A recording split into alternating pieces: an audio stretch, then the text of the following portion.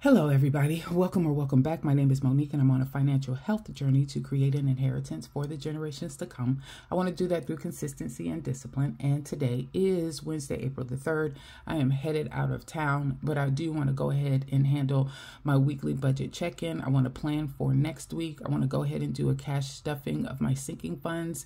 And I want to go ahead and record my Monday mini savings challenge, all with the hopes that by taking care of all of this now before I leave to go out of town, I will have a set budget on exactly how much money I need to spend so that I can still work on curbing those unplanned expenses. When you travel, or at least for me, I can't speak for everybody, but for me, when I travel, that's the time that I can overspend the most.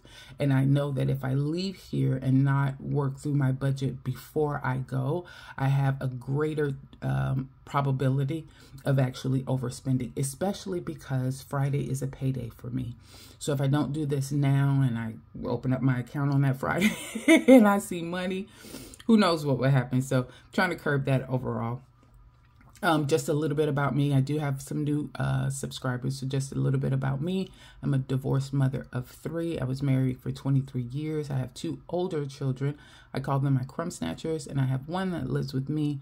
Well, I have more than one that lives with me, but I have one that I am responsible for that lives with me. And she's a junior in high school, and I really want to make sure that the decisions that I make now don't negatively impact them in the future. So that's what that's what my page is all about. I'd like to thank anybody who's liked or commented on any of my videos. And for those that have chosen to subscribe to my channel, thank you, thank you, thank you. If you haven't made up your mind, sit with me for a spell at the end of this video. If you find that this is content you can get with, you find it valuable or enjoyable, then please feel free to subscribe. So I am going to first do my weekly budget check-in and then my budget with me all in one video. And what I've decided to do is change the dates up. So today's Wednesday, April 3rd. That's what I'm going to put as my closing date for this last week's budget. And normally I do Thursday, but I'll do a Wednesday since this is going to be the last time that I have a chance to really review this and kind of go over the numbers. And so with that, I will start my next week on the 4th, but it will run through the 11th. So this was 6 days. The other one will be 8 days to kind of account for this change that I'm having to make. So we will go ahead and get started. Oh, hold on. All right, so let's just talk through really quickly. You guys know I do an April monthly overview, and everything is looking good. All of these came out. So electric cleared. Ring and AHS have all cleared. I already took care of my property insurance. That was a sinking fund, not from my budget itself, paycheck budget, but I've already taken care of, paid that. I did include in this week's budget the payment for Nelnet because I wasn't sure when they were going to take it out. Forgot I was going out of town. So, you know, I'm leaving today. It may come out tomorrow. I'm not sure. I'm going to mark it off today, though, and account for it now. But that's the only thing that's left before I was going to be able to do a closeout anyway. So I think we are good.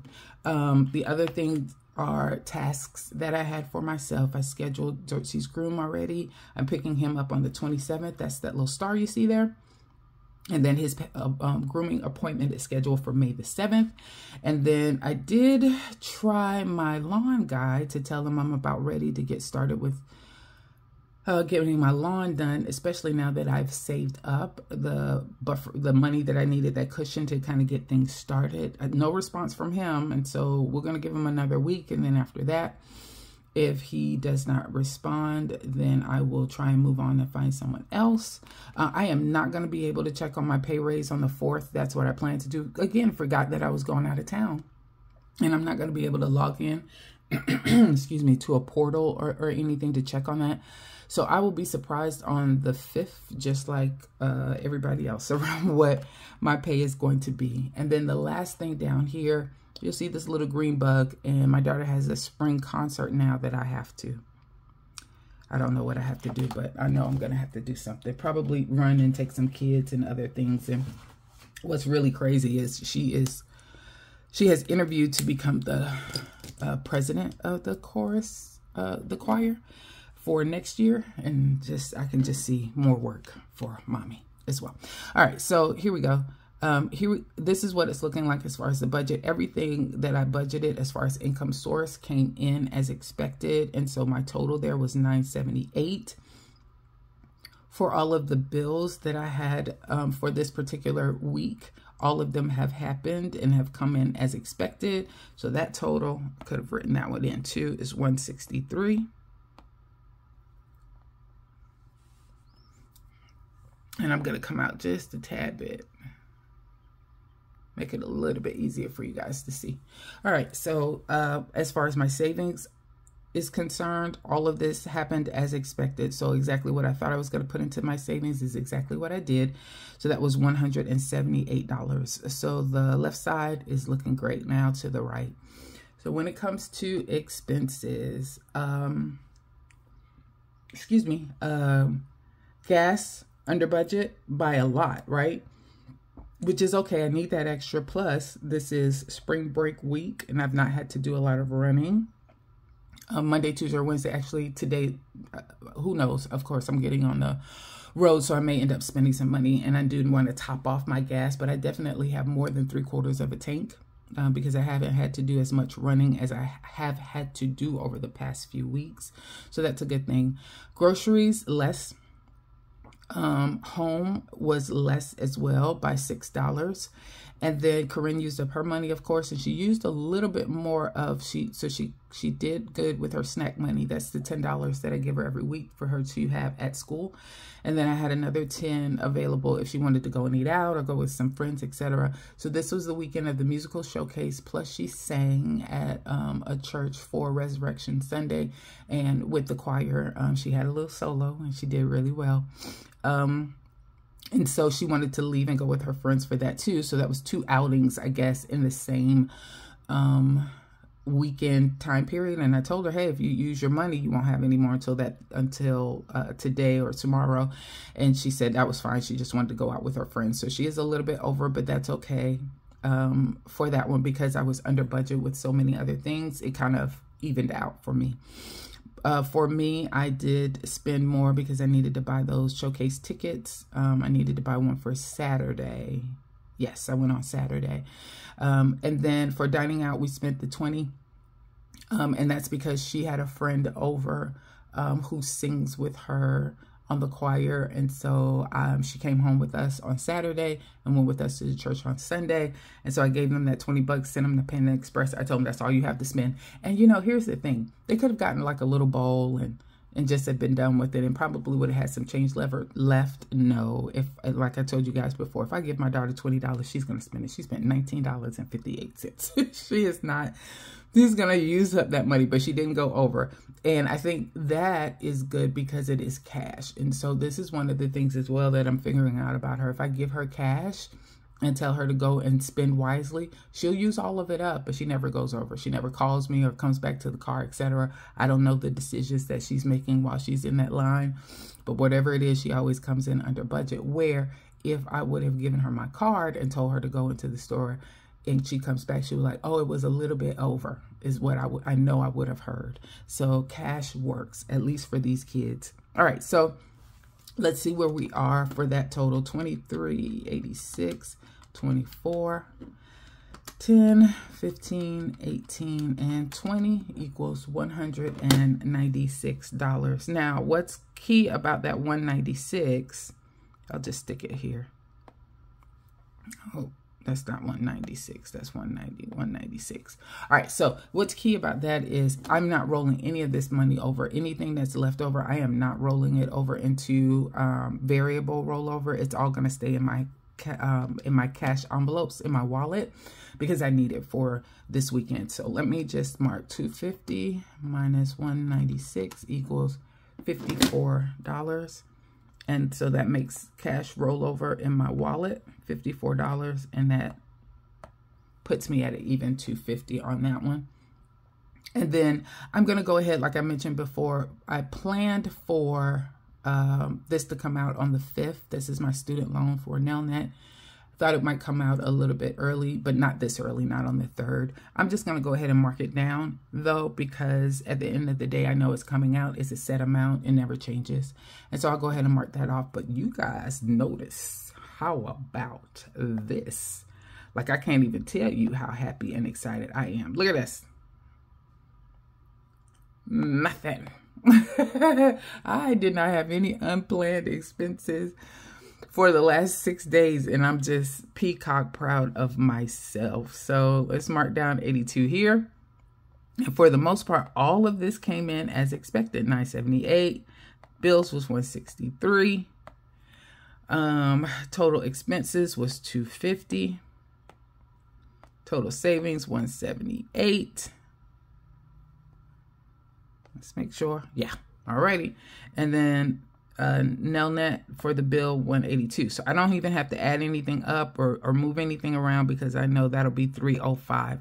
And here's the thing. This is the most boring budget weekly check-in that I've done, and I am the most excited about it. Just everything came in exactly as expected. I saved money for my variable expense, which gave me a little bit extra money now that I have in my wallet going forward for this trip that I'm going on. And I just didn't have any surprises and no disappointments with unplanned expenses. So let's move on. All right, I'm going to quickly shuffle all the way to April. And let's go to, that's my monthly, let's go to my weekly. All right, so as I mentioned before, we're going to change this date here. So this date says it's April 5th. Let's go here. Yeah, I know that. Let's move you over. Probably could have done this off camera, but I need to do it now. So it's April 4th through the 11th is what the budget is going to be for, okay?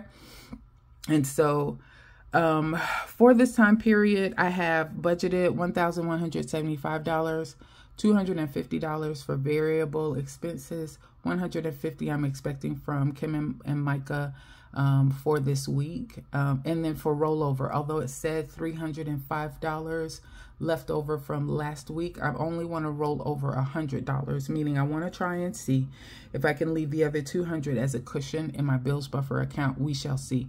Now, we already know that this bills account amount is going to be higher because I am getting a pay raise that should be reflected in the paycheck I'm going to receive on April the 5th. But as I mentioned earlier, I just don't know how much that's going to be. So I'm going to leave it at $1175 for right now. All right, so when you look at all of those and add all of those together, and remember we just said I'm not going to roll over any of my variable savings. I'm going to keep it in my wallet. So that all totals, and I'll add it again just to be sure, 1175. I was trying to add in some of these numbers to make things a little bit quicker so that I can stay closer to that 15-minute time frame. So 1675 is the total that I'm budgeting as far as my income source is concerned. All right, so the 3 bills that I have coming out, Paramount on the 6th, Verizon, remember I did talk about the fact that that increased. So this time it's moved from 165, I think is usually what I budget, to 186. And then it'll come back down about $10 for the next cycle, and then that should be the amount going forward. 176 should be the amount going forward. And then iCloud on the 11th for $1. So all of that totals $199. All right, next I have $150 from the money I expect from the kids, and then I'm going to take $50 out of this rollover amount. I'm going to take $50 out of that. So that's going to make a total of $200. And that's how much I am anticipating for my savings. So I typically, for savings, for sinking funds, savings challenges, the mini challenges, anything, I take whatever the kids give me and I use that, at least for right now, until I'm out of this payroll deduction time period. And so I expect $150 from them. I'm going to give another $50 out of my rollover, and that's going to be a total of $200. And then this is how it breaks down. $40 in my family binder, because I'm going to go into my family binder to pull some money out for under family, either family fun or family vacation, and under auntie's babies to take with me. Many challenges, of course, I try to do $50 for that every time. My April month, the month of April's savings challenge, I want to contribute $35 to that. $58 to my high priority, which I have made some changes to. And then nothing on my low priority for this time period. A lot of the low priority buckets that I have are under my mini challenges. That's where I'm going to put some of that money. So I'm not going to put anything in low priority. And then I have a self-care challenge that I'm really trying to bump up. And so that I have at $17. So that totals the $200. All right. Next, this is how my money is going to lay out for my variable expenses. So I give myself $250 right here. And that's how much I want to have as far as my variable expenses are concerned. I am not going to contribute anything to home. That's going to save me $30. I'm going to take some of that and put it towards gas. Gas usually is $40. I'm going to put $60. I'm going to have to put, although we're taking my mom's car, well, she has a RAV4. Although we're driving my mom's vehicle, I know I'm going to be responsible for gas. Whoever drives, you are responsible for gas. So I'm giving myself a little bit extra for that. And then for groceries, I'm backing that out a little bit. That's normally $120. And I'm going to take that extra $20 and give it towards dining out. So I buffed that up. And then I still had an extra $10. So I'm going to give Corinne an extra $10 just in case her and my niece want to do something together while we're there. All right. So all of that adds up to be still $250. Not going over my budget, just allocating the money a little differently. And then here you go for Ally and Discover. So Ally is the credit card. I'm budgeting a $30 payment for that. Discover, I'm budgeting a $100 payment for that. Now, although this shows that the date on this is the 12th, and this budget actually goes through the 11th, neither Ally nor Discover are on auto drafts from the bank account. I have to go in and actually pay those, manually pay them. So I can pay them whenever, and I'm going to pay them in this particular paycheck period. I'm sorry, this particular week. And so that's why I go ahead and document those there. So the date is less important for the credit card payments because they are not on a manual payment schedule. I'm sorry, they're not on an auto draft payment schedule. I just manually pay those. All right, so those are all of the ones that we have to consider for this coming week. And so my total income, what did I say? $16.75. Bills is $199. Variable expense $250. Savings $200. Debt $130. All right, so I've already got $16.75 there. Minus $199 minus $250 minus $200 minus $130 equals $896 left over. Now, the reason why I'm not looking to spend any more and I want to leave that at $896. Remember, the next week I'm not going to get a check, and that's when that's my heavy bill time frame. I'm always mid-month heavy when it comes to bills, so that's where my auto loan payment comes out, which is $500. My consumer credit card, Kohl's, comes out, Green Sky comes out, etc. So I need every bit of that to make sure that I can cover next week. Plus, I'll have my $250 for my variable expenses. So there you go. Things look great for this past week, and now they're looking pretty good for next week as well. That $896 actually feels a little tight, but it should come in right where I need it to. I don't think there's going to be anything left. All right, and then as I mentioned before, I am not rolling over any of the money into my variable expense rollover. I'm not putting any of that into my jar for savings challenges or anything like that. I am going to use that money in my wallet. I'm trying to get all my change out. There you go.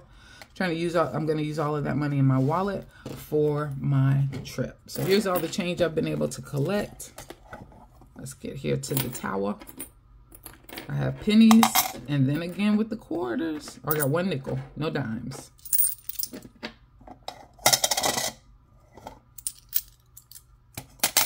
All right, that is done.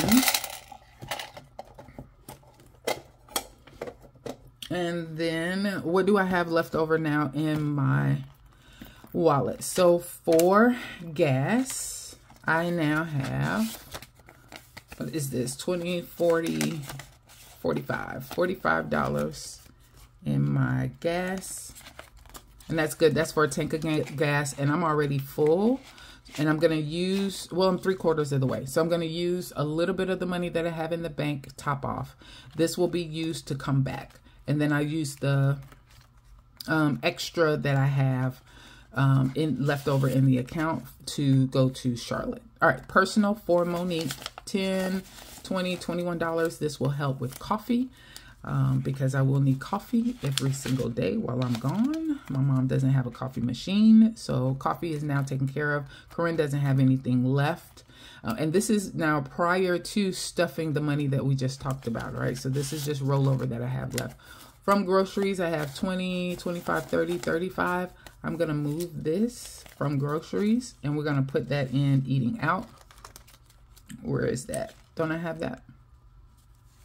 I have gas. Eating out, we skipped that one. So I moved that grocery money over to eating out. So that will help for eating out. Then my personal, that was me. Corinne has nothing left. Talked about groceries. Nothing in savings right now, except I'm about to remove some money and put it in there. So this savings category that I have here, that is for when I'm taking money from my sinking funds and adding it over here to use, and then I'll know kind of what to take or bring back or what I have available to spend. So I'm just going to take from Auntie's Babies. I'm going to take $40 out just in case I want to do something fun with them. 20, 30, 35. 35 is still left. We'll do that. And then family fund is where I'll take another 40 out. So let's take 20, 40. And then family fund has 20, 30, 40 still left. So that's an extra $80 in case there's something fun we want to do. We talked about doing an escape room or something like that. I'm not sure. Maybe we just use it. Might go out to eat one day. Might take the kids out for some ice cream. Who knows? So that's $80 that I have. This is going to go a long way to helping with money for this weekend so that I do not have to swipe unnecessarily. Again, I still want to stay away from those unplanned expenses. All right, so I have now stacked my cash into my wallet and I am good to go. That is it. All right, thanks everybody for your time. You guys have a good one.